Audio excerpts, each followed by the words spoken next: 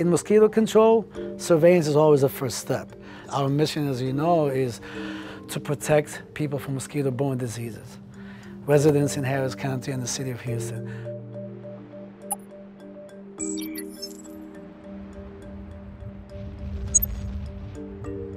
Zika, it's transmitted by the Aedes aegypti, which are not only daytime biters, but they are mosquitoes that breed in our homes. In the tires, in the containers, maybe natural tree holes, bottles, caps, I mean, they are very opportunistic in finding ways to live close to us and live with us inside our home too.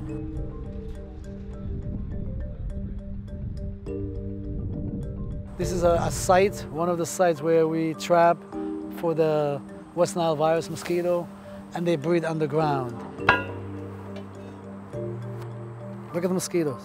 They were flying out because they're breeding out down there, and most of the time they get caught in that trap. We collect them and bring them to the lab. But look at the habits, look at the areas here. What happens is, when it rains, when you have a situation like this, water tends to not run through, okay? It's going to hold, it's going to be stagnant.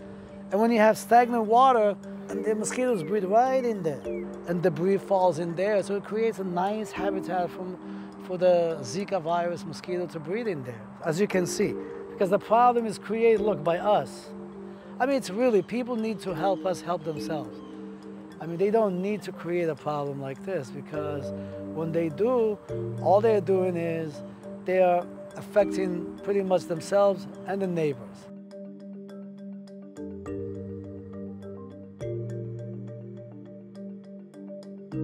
In the virology lab, they look at the mosquitoes, they isolate them, they diagnose them, and see if they have any viruses. And the viruses that we look for right now is West Nile virus, St. Louis encephalitis, dengue, and chikungunya. We are going to start, also looking at Zika, because before Zika was not a concern, was not a problem, but now it's becoming a problem, so we're going to start checking in our mosquitoes if Zika virus is in them. We will never be able to eliminate or, get rid of all mosquitoes, but we can at least minimize. We can always work together to minimize the problem.